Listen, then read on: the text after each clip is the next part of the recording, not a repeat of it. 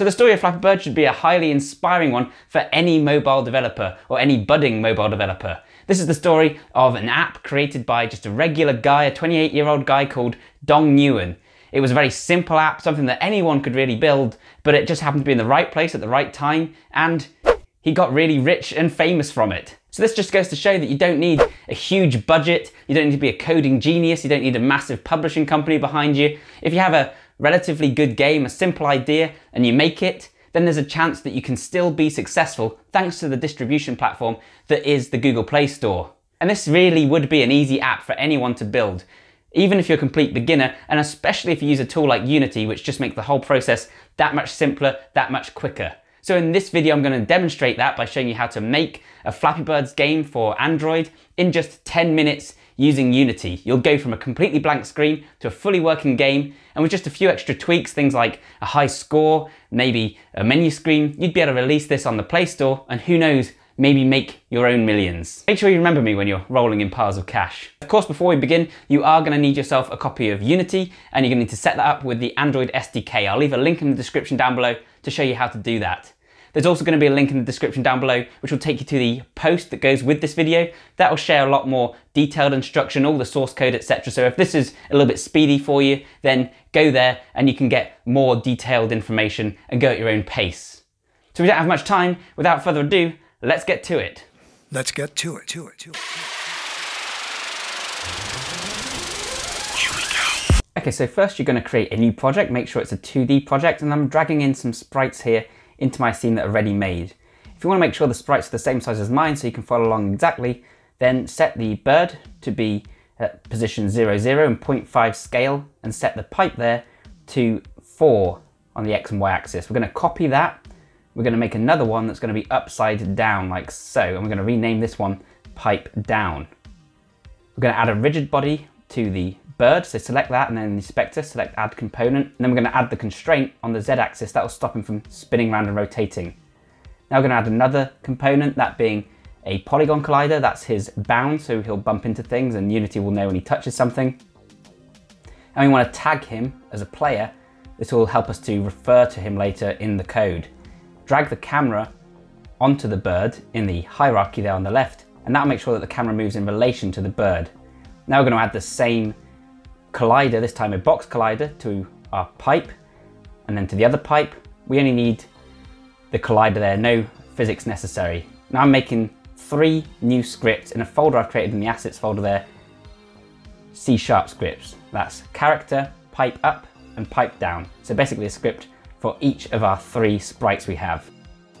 Open up the character script first. We're going to make a public rigid body 2D, so that is the physics attached to our character. Now I'll make a public float. That's an accessible number that we can change. We're going to make several of these. One's going to be the move speed, one will be the flapping height, and we can change that later on, you'll see. We're going to create a public game object for the pipe up and another one for the pipe down. So that means we can access those elements in our script. So first we need to tell Unity where the rigid body is. So RB equals get component, and then that's the rigid body 2D we have attached to our game object there. Okay, and now in the update method, that's a method that's called repeatedly as the game refreshes, we're going to add some velocity to our rigid body, the script, the physics script attached to the character. So this is going to keep the character moving constantly to the right, and we're keeping the Y coordinate the same.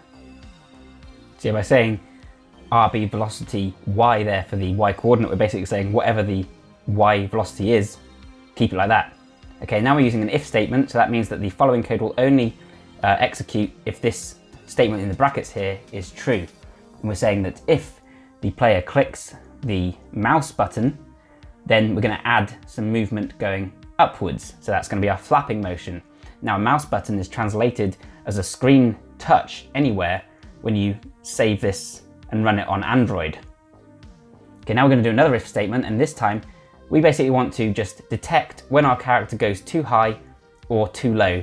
So when they're out of bounds, and then we're going to kill them because we don't want them to be able to fly over or below the pipes. That looks strange and it's cheating. Okay, so now we're going to create a new method, and this one's going to be called def. and that's where we're going to handle our player def.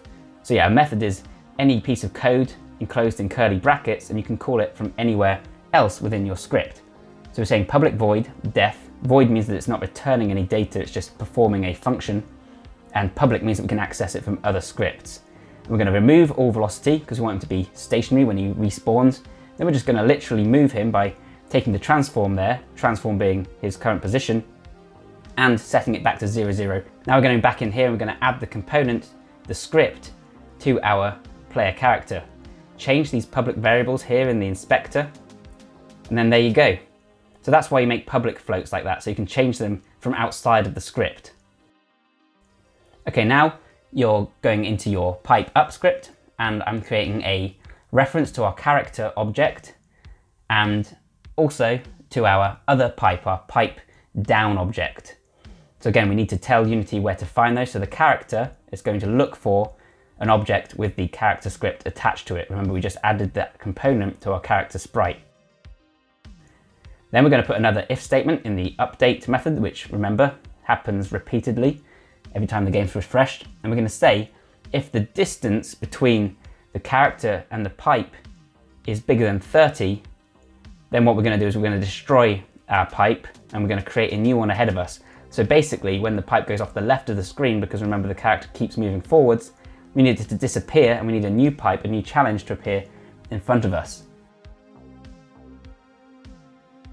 So now we're creating 3 random variables, and these are random numbers, and we want that because we want the pipes to be in slightly different positions each time. So we're getting a position for the X, for the Y, and for the gap, the distance between the 2 pipes, the top and the bottom one. We want to make sure that we move the pipe the correct distance in front each time, but also add a little bit of a random element just to keep things fresh and to keep things fun. Now we're going to instantiate, meaning create a new version of this game object. When you say game object with a small g, Unity will assume you're referring to this game object that the script is attached to. So we're creating this new game object using a vector, that's a position, and we're making it in front of our character, 30 spaces in front, but at the same time adding on that random element, and then we're keeping the height accurate with a slight random element as well. Then we're going to instantiate the other pipe, the pipe down, and that's why we added that reference to the pipe down up there at the top. And the reason we're doing that in this script rather than in the pipe down's own script is because we've generated these random numbers, and this way we can make sure that they stay aligned with each other without having to do some, do hickory to make sure that the distance stays the same by sharing those random variables. Just makes more sense to put it here. You'll see how it all works in a moment. And then we're going to destroy this game object. So once we've created the new pipe ahead, we need to destroy the old one. If you don't do that, they're going to keep popping up ahead and it will take up a lot of memory. Okay, now we're creating one more method, and this is going to be one of the most useful methods you use a lot in Unity. It's the onCollision enter 2D. So that means that when something touches the collider, this happens. And we're saying when the thing that touches it has the tag player, remember we added the player tag to our character, then we're going to call that public method from our character script called def. So we're saying character.def. That's the great thing about a public method. It means that you can call that bit of code from other scripts attached to other objects. So add the component, add the script to the pipe up there. Same way you did before, add component, scripts. There we go. Click play, and now each time you touch that pipe, you respawn, it kills you. Great. Now we need to do the same thing, of course, for pipe down, except we've handled a lot of the code already in pipe up, so this is going to be a little bit easier. We just need to repeat a few of those same steps we used before. So we've created a reference to our character up there, and we're going to tell Unity where the character is. We've done this before, find object of type, character, meaning it's looking for an object with that character script attached. Okay, and then in the void update, remember the method that is repeatedly called each time the game refreshes, we're saying that if the character is a certain distance away from the pipe again, and then we're just going to destroy the game object. No need to respawn it because it's being respawned at the exact same time that the upwards one is being created. And then we can just copy that onCollision enter script from the other place, from the other script. And there you go. Now I'm creating a new folder called prefabs. Make sure you add that to the pipe down sprite, by the way. A prefab is a ready-made game object with all your attributes and scripts attached. So I've deleted them from the scene and just put them into my prefabs folder there. Now you can see here in the pipe up script in the inspector, I have that option to add my public game object. And so I'm putting in there the pipe down. So that means that the script will know where pipe down is, and it'll be able to find it and instantiate it. And because it's doing it from the prefab, that means that it's going to have all those important attributes attached. As you can see, it worked there nicely. So now I'm just going to add in one more method called build level. And this is where we're going to instantiate the first batch of pipes, because we need to make sure we've got a good few pipes up there ahead so that we're not going to have spaces so that they all fill the screen. And if you use the same numbers that I did in the same sprites, then you can just copy this, pause the screen and copy it out, but play around with where you want your pipes to be. You can add random positions to start with if you want. In the interest of good housekeeping, it would also be a good idea to destroy the pipes every time the player dies. You can add that in later on. But now, when we press play, because that's in the character script, they're all going to be instantiated. Of course, we need to add those public objects from the prefab. It's very important you add from the prefab, not from the scene. Now when we click play, those ones I've instantiated in my build level script, which is called at the start of the game and also when the character dies, will be right here. So for mine, they're going to be in the same position every time. And then as we go forwards, they're going to start disappearing and reappearing in front of us. And there you go, it works nicely. So that's my Flappy Bird game. It's so much fun. I could do this for days. You know, I don't want it to end really. So yeah, there we go. We've run through that all quite quickly, I realise, but you know, slow it down where you need to. And hopefully you've grasped the concepts. If there's anything you don't understand, then click the link in the description down below and I go through in a bit more detail and explain things like prefabs, what they are. They're just a really useful way of creating a game object with all the attributes already attached. And also it means that if you change an attribute on one, it'll change those qualities across every instance of that object throughout your game, so you don't have to make lots of changes. A few people said last time they wanted to see how you actually create an APK, how you make this into a game that you can share. And to do that, you just need to go into Build Settings, then you choose Android as your platform, and then you choose Switch Platform. Then if you click Player Settings, then it'll open up in the inspector a whole bunch of options where you can say things like the package name, the version, the Android version you're targeting, etc. And then you just hit build and run and it will build it. And one more thing you need to do before you hit build and run is to save your scene, that's the level, and then add that to scenes in build.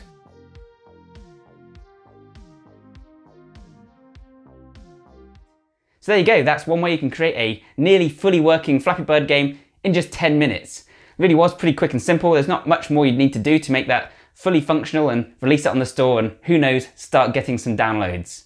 So I hope you found this video useful and interesting, guys. If you did, then please leave a like, please share it around, comment down below, subscribe to the channel. All those things help us out greatly. Like I say, check out the links in the description down below for more information. And whilst you're there, why not look around, check out AndroidAuthority.com, for we are your source for all things Android.